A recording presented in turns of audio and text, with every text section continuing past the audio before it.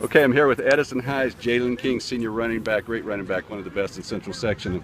Jaylan, 2 years ago, Edison on top of the world wins a section championship. Last year, 5-6. This year, 0-4 start against one of the best schedules in the West. But when you look at your teammates' eyes, what do you see?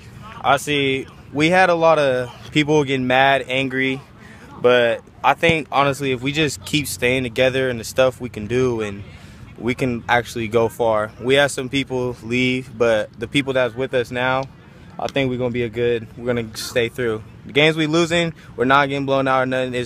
We're right there, so we're close. We're gonna get there though.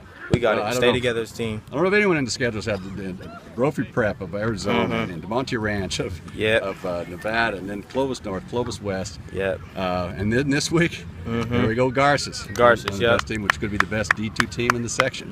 So what do you see whether on film? The Rams are awfully fast. I see they're fast. I motivate my defense every day to let them know, stay on your stuff. The thing is, we gotta have trust issues, trust each other, and that's what's gonna motivate us and keep us together. And he do his job, you do his job. We're gonna go a long way.